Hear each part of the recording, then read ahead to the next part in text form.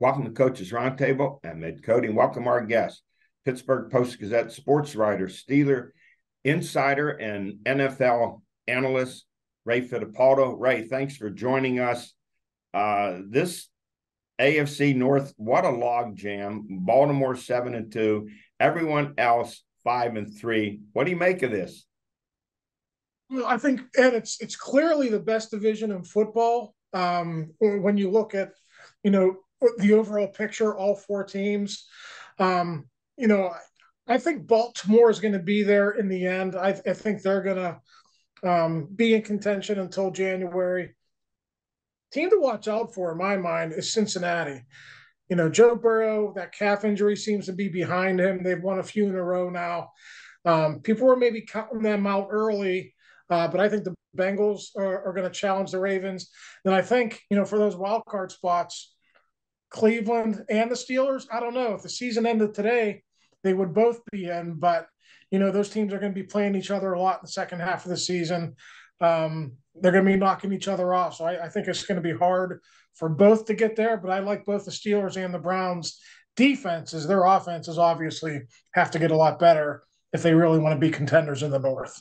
Well, is there a division that has four better defensive teams than the AFC North? No, I mean, there's a couple around, but if you're looking at the totality in the division, no. I mean, the Browns and Myles Garrett, Jim Schwartz is the new DC out there. He's got them playing really well. The Ravens, I don't know if anyone expected the Ravens to be this strong defensively. I think there's a lot of hope with the new offensive coordinator there that and Lamar being healthy, that they would rebound and be a very good offensive team. But they've been one of the best defensive teams in the NFL. And then Lou Anarumo, the DC in Cincinnati, he just does it year after year after year. People think of that team being strictly Joe Burrow and Jamar Chase, but year in and year out, they've got one of the best defenses in the NFL too. Okay, Ray, let's play a little game here. We're going to make you Professor Fittipaldo today and get midterm grades on the Steelers at 5-3. Let's start on offense with quarterback Kenny Pickett. They're 5-3. They're in the thick of it. I'm going to give him a B- just because he's led those fourth quarter comebacks. But if you look at his numbers overall and compare them to the rest of the starting quarterbacks in the NFL, it's probably a D or an F grade. Probably a D, but I do give him credit for having that clutch gene. He's been able to lead them to some comebacks, and that, and along with the defense, is the reason they are 5-3. He's just got to get a little bit better, start hitting some open receivers. I think that grade could potentially go up here in the second half. Ray, with their last 8 games, 5 of them on the road, throwing for 150, 160 yards a game, that's just not going to get it done, is it? No, I mean, you're talking about going to Cleveland, going to Cincinnati, and going to Baltimore. I think there's a trip sprinkled into Seattle there. I know Seattle's been up and down, but yeah, I mean, if you're going to be a team that is going to not only get into the playoffs, we've seen them get into the playoffs in recent years, but if you're going to be a dangerous team once you get there, Ed, you got to have an offense that's able to score some points and be dangerous in the passing game. And they're just not that type of a team right now. Ray, why you're in practice a lot? Why does he struggle so much with throwing out of the pocket? I see C.J. Stroud, a rookie, and he stands strong in the pocket as a pocket passer, but that's not Pickett's forte. Not at all. And early in the season, Ed, Mike Tomlin tried to really pounded into him to stay in the pocket because he thought he had happy feet and he was leaving the pocket too much early in the season when he was turning the ball over. I wish I had an answer for you. I think part of it is the way he's being coached, and I don't mean that as a negative, but it's being drummed into his brain. Don't turn the ball over. Don't turn the ball over. We have this excellent defense that's going to help us win a lot of games. So a lot of it is probably him just being a game manager. And then if you contrast that to the way C.J. Stroud is playing, they don't quite have the defense that the Steelers have. So they kind of let the reins be taken off him. And, he's playing great. So, it's a fair comparison in some ways, but it's also apples to oranges in the respect that I think Mike Tomlin has a little bit of a leash on him, at least in the early part of the season. But yeah, I think it goes without saying that Kenny Pickett's going to have to improve here in the second half if the Steelers are going to remain in contention. All right, let's look at the running backs. What kind of grade here? Better lately. I think if I had to say overall, it would be like a C plus. I like what Jalen Warren has given them. 88 yards, 8 yards per carry in that last game. He's their most dangerous receiver out of the backfield. If Najee Harris wasn't a first round pick, I think you would see Jalen Warren a lot more than you have. Right now, the touches and the carries are about split 50-50. I think we'll see that continue. But I think overall, I think Harris has been a little bit of a disappointment. Warren's been better than expected, so I'll give them a C plus. Wide receivers. Ooh, streaky, up and down, right? I mean, George Pickens had consecutive 100-yard games, and then the last two games, I think he's had a combined 3 catches for like 5 yards. I mean, it's terribly inconsistent. So I'll probably go middle of the road C. I do like Deontay Johnson coming back. I think he adds an extra dimension to that passing game. They really missed him when he was injured. When you look at the entire group, you're not getting a lot out of Allen Robinson or Calvin Austin or Miles Boykin. So it's kind of top heavy there with Pickens and Johnson. I think, that depth has to get better if that passing game is going to improve. So I'll go C with those guys. Offensive line. Yeah, I mean, a little bit like the running game. I think better lately. I like, the addition of Broderick Jones into the starting lineup this past week over Okorafor. I like that move. They were able to rush for a season high 166. I'll give them B minus because the protection overall for Kenny Pickett has been solid. And with the uptick in the running game, I think there's a little bit of hope there that unit will improve as the season goes on. Well, let's look at the defense. What kind of grades here would you hand out for the defense? Well, let's start with defensive line. The Cam Hayward injury really hurt them. The run defense hasn't been good overall, but with Cam Hayward back now, I think that you're going to see an uptick with that unit too. So to this point in the season, Ed, I'd probably go C plus. It hasn't been great, but I think Hayward is going to make a difference there.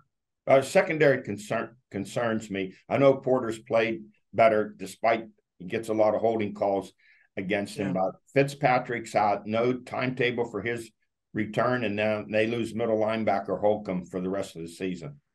Yeah, I mean, the Fitzpatrick thing, I guess it's good news that they didn't place him on IR last week, because if that was going to be a 4-week injury, they would have put him on the shelf and, they would have made a roster move there. So I would expect him back. I don't know about this week, but maybe next week or the week after. The Joey Porter's ascension, he couldn't get on the field consistently. He was pretty much their fourth cornerback early in the season, and now all of a sudden he's shadowing DeAndre Hopkins. So I think his improvement is really good there. Overall, the secondary, I'd probably go B minus, and then the linebacking core. Let's take the inside linebackers and the outside linebackers together. I think that group deserves like an A or an A minus. The Holcomb injury is really tough. He was just starting to come into his own.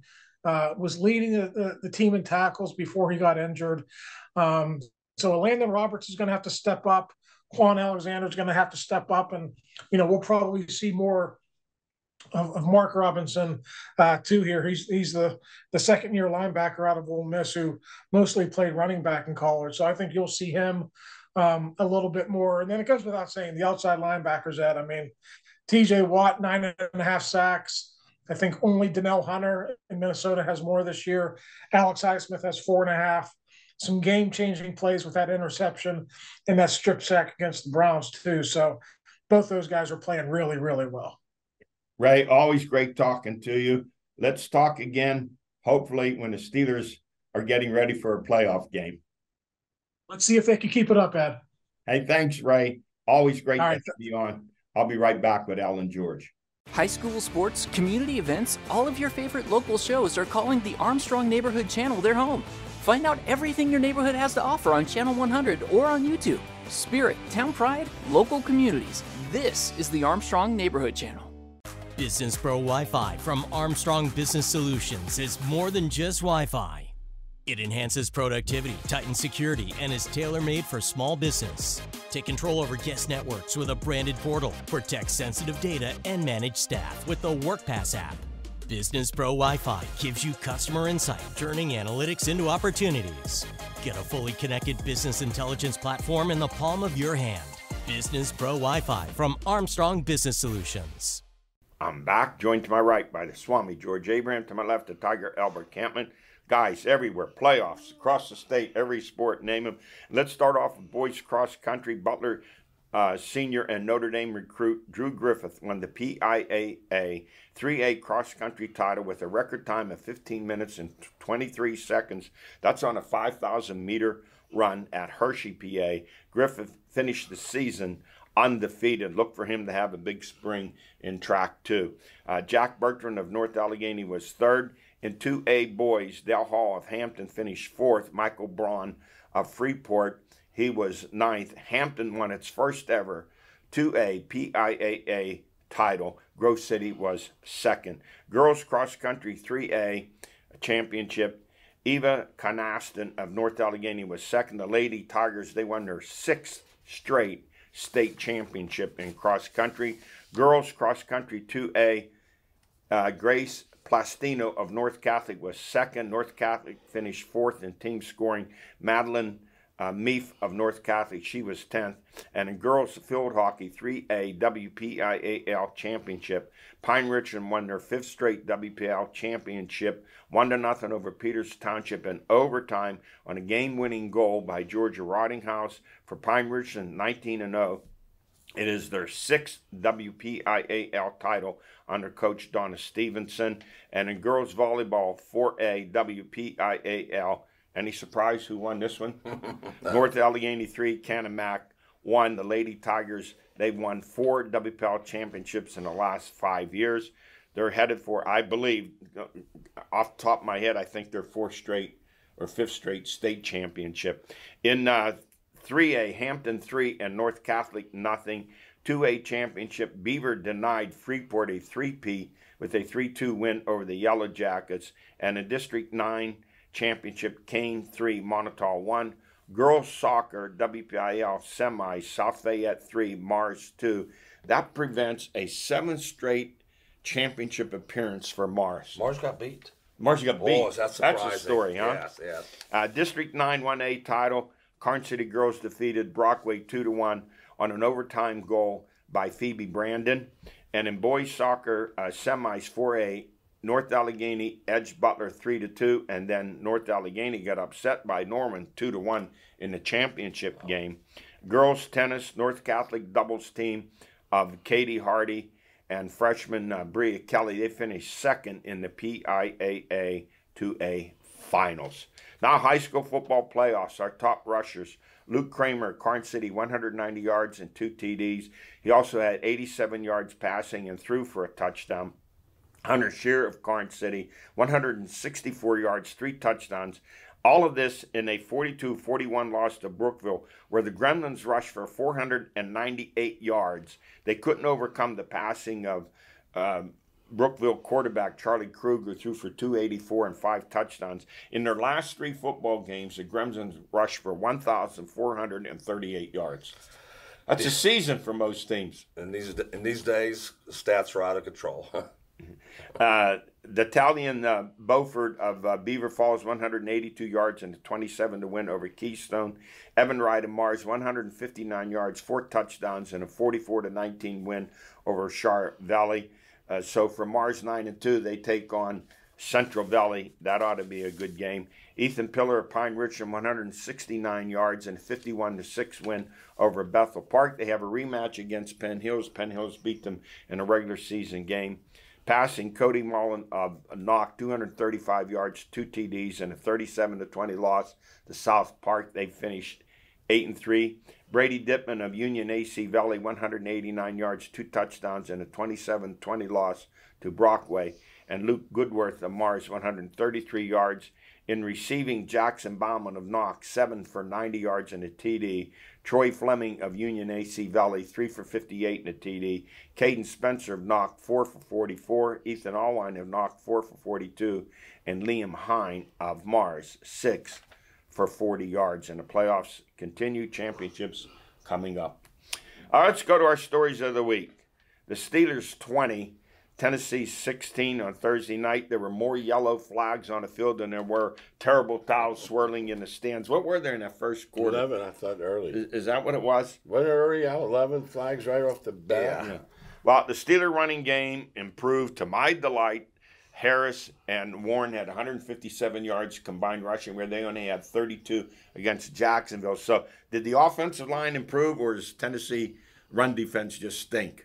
Combination of both. Combination of both. I won't give Pittsburgh credit offensively yet for anything. So. Yeah. Well, Kenny Pickett, you mentioned that, 19 of 30, 160 yards and a TD. Winning touchdown, Deontay Johnson. Just had Ray Fittipaldo on, and I asked Ray, 150, 160 yards passing game with the next 8 games coming up, 5 on the road. Is that good enough to sustain him? And of course, the answer is no. It has to get measurably better. And the problem is, we've talked about before, and Ray mentioned, Pickett is just not comfortable as a pocket passer.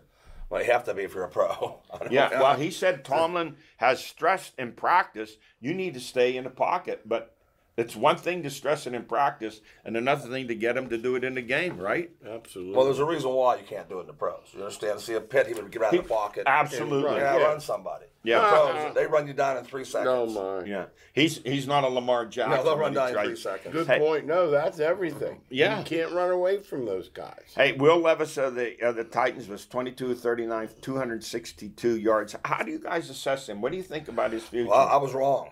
Just watching him play. I thought he couldn't play a lick. Oh. And he's looked good in 2 games. He's got a good arm, doesn't he? He's looked good in 2 games. I thought he stood in the pocket against a good pass. That's why I thought he looked good. Yeah. Pittsburgh was rushing him, and he still stood in there. And he almost took him down the field at the end. Yes, he did. Did anyone watch that game and think, would I switch QBs in a minute? No. That's the first thing I thought of. Yeah. I'd give him 2 pickets for him. You know what? If that pass had been just like a game of inches, 6 more inches up, it's a winning touchdown. Right. So the Steelers 5-3. Their next game is Green Bay 3-5. Green Bay 20. The Rams 3. Jordan Love 20 of 26 for 228. I think the Steelers are favored only by 3. Yeah, small one. Now, it looks like a win on paper for the Steelers. I think Green Bay's run defense is much better than what Tennessee way better. presented. But can Love deliver against the Steelers? That's always the question for every game Steelers play. Can the other quarterback hold up against their pass rush? And Pittsburgh tries to win that way. Going into the game, how they're trying to win the game. They're trying to win defensively, and they depend on their punting and kicking game, field position. It's really old-time football. That's what it is. You know that line. If they're getting 3 or 4 for the home field, which Pittsburgh has a great home field, that means it's a pick-em game. I didn't see that game with that.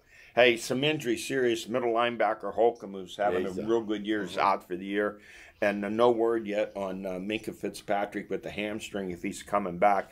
I know they got Cam Hayward back, but boy, he looked winded in that game. I thought they played him way too much. Should have spelled him off. I just hope they rescue their wide receiver. I'm worried about him being captive down there. Pickens. I feel bad for him. Pickens is brooding on the bench. Is he captive? He was not celebrating the win. He's captive. Yeah. He was not celebrating the win. He's no good to the core. He's no good to the core. What can you say? I know. I'm going to say this. I put this a little bit on Tomlin. I think he's not tough enough with these guys, with the way they act sometimes and brood on the field, and he's had a couple of key penalties against him. I just think he needs to come down and send a message to these guys. What would that do? Well, hey, if you have to sit them a little bit, you sit them. No pro coach does that. Well, there's not one coach in the pros even thinks about. Well, then you live with that. Yeah, you have to. Then you live with that. No, that's it, Eddie. No question about it. Let's go to the AFC North logjam. I don't know if I've ever seen a division like this. The Ravens are 7-2, their best start in franchise history. They blew out Seattle 37-3. Cincy 5-3, 24-18 over the Bills. It's not just Joe Burrow. This defense is very good for them. Mm-hmm. And then, of course, Cleveland 5-3. Deshaun Watson returns. They shut out Arizona 27-0. And the Steelers 5-3. In the beginning of the year, I said 9-8 or 10-7 to win a division. Looks like you may have to win 10 to make the playoffs. Yeah, that league is really, really good. I'm talking about really good. Four of the best defensive teams in the league. Right now, looking at the league, I wouldn't be surprised if the Bengals play if it was capable, play the Ravens in the AFC final. I don't know if you can do that. Yeah, they can. Get that. Sure they can. Yeah. Those are the two teams I think are the best two teams right now. While you look now, the Steelers' last 8 games, 5 are on the road. They're at Cleveland, Baltimore, Cincy. 2. They're at Seattle, tough. And Indy, man, you watch Indy play. Yeah. They got a pretty good defense too. So they got some tough games on the road. Indy serendipitously got lucky when their quarterback got hurt. The same thing happened to Atlanta. The backups were better in both places. Yes, I mean, agree. don't get me wrong, not long term. Right. But if you were a member of that team, like this year, if you're in the Titans, you got to say, where was this kid 4 weeks ago when Tannehill was throwing the ball to the other team? Well, the thing about Indy, they got a very good offensive line. They got a good running attack. Right. Is back. And their defense is surprisingly They had good. 2 pick sixes Sunday. You're not going to lose. So when you look down the stretch, who's going to be the outside looking in this division? Correct me from 3 teams can make the playoffs out of that division? 4 can. All 4 can? Sure. Is that right? Got to have all 3 wild On cards. paper, the Steelers are the worst of the 4. Yeah. To me. And chances are one of those is going to be Miami or Buffalo. All 4 of them so have. I would say not. Yeah. But I mean, Right. You said can it. Right. Yes. All 4 have good defenses. But when you rate the offenses, the Steelers are at the bottom. Yeah, no question. That's why I would say right now, on paper coming in. But we you talk about all these other good teams. Steelers having as many losses as all these teams are mentioned. Buffalo's lost 4 times. Yeah. Miami's beaten nobody. Yeah. Buffalo to me, the window is down. It's too much. Just Josh Allen can't do it all the time, and just throwing to one receiver. It seems like there's no other option but Diggs. And you mentioned something there about these teams. The league, the division that Pittsburgh's in, it's really strong, but they have a very, very strong defense and kicking game. Yes. And they've already beaten 2 of those teams. No, the Steelers have the best. Yeah. Hey, the best of those 2 combined. I'm talking the combination. They're so lousy offensively that it's hard to win. They have to be. Yeah. Or they could be 0-8. Yeah, they could be. No, that's right. Listen, the game that stunned, I was Houston 39 and Tampa Bay 37. C.J. Stroud, he's already, to me, Rookie of the Year offensively. Easily. 470 yards, 5 TDs. He has that pocket presence. I didn't see that coming. Did you? That pocket presence for him? This good. I mean, if you did, you're guessing. He stands in there, and it's something that I know. Just say put him on the Steelers in the offense, the way he throws the ball. How much better would they be? Yeah, he's very accurate. Accuracy's the name of the game in the pros, and he's very accurate. And Kansas City 21, Miami 14. Here's the team, for whatever reason, I guess because of Mahomes, they get no credit for their defense. Well, they are now, though. Now so? across the country. Oh, yeah, across the country, they're saying the defense is carrying.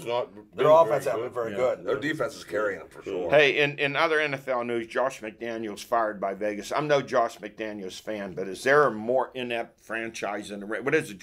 7 coaches, 13 years, 4 general managers, disrupting their scouting department. As long as Davis is there, I don't think they ever get it right. Yeah, Oakland's on them, but I will add another thought to it that people continue to think that if you coach like Belichick, you're going to win. All his assistants stink. They all go someplace. They're good assistants. Yeah, that's it. They automatically think that. Some guys are made to be assistants and not head coaches. That's just the way. That's just the way it is. Absolutely right. And another Achilles, Giants quarterback David Jones, torn Achilles. Now, third, did you ever remember this happening before with Achilles injuries? How about where his knee went earlier? He just dropped back. There was no one there, and he collapsed. Well, let's move on to college football. Yeah. Number 5, Slippery Rock University, 56, and Sharon Stone's alma mater, Edinburgh, 18. That's also Matt's alma mater. He tries to go to every homecoming looking for Sharon Stone. He hasn't met her yet. She goes look for Matt, too. I think she goes. Hey, quarterback Braden Long, 23 of 27, 400 yards, 5 touchdowns. Man. Wide receivers Cone Russell, 6 for 180, 3 TDs.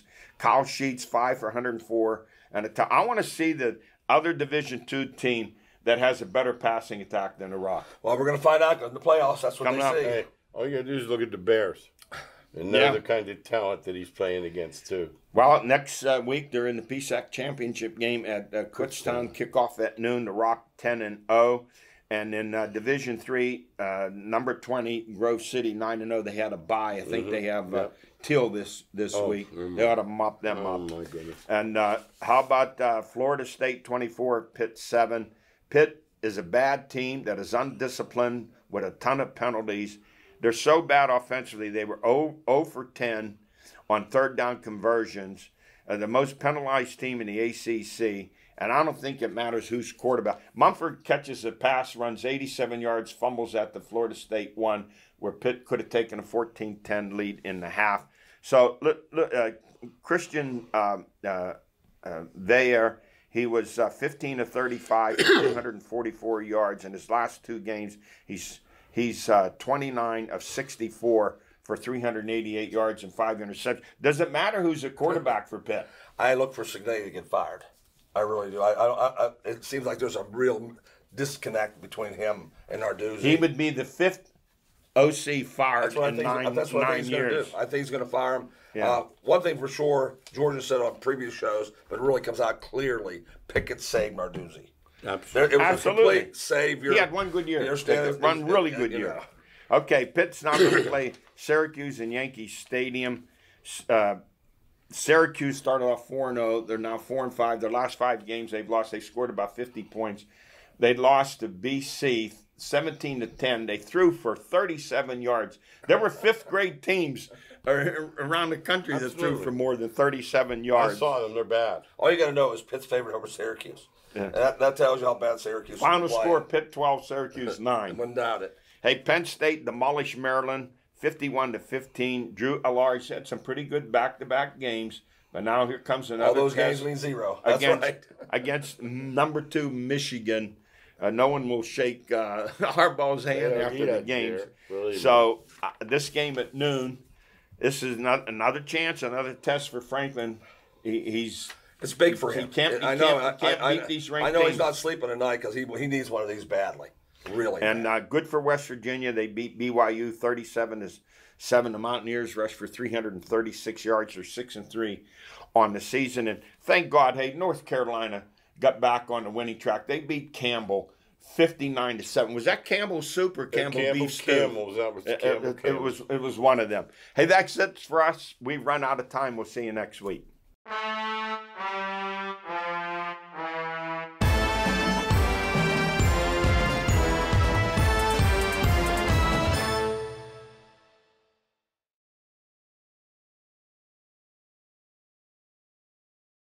For over 2 decades, Zoom Internet has been a leader in broadband. And now, we're building the network of the future with 10G. 10 times faster than gig-speed internet. Able to support the limitless demand of the future. Providing advanced security for connected devices. Our fiber network is unmatched. Zoom from Armstrong. The Internet of tomorrow is here today.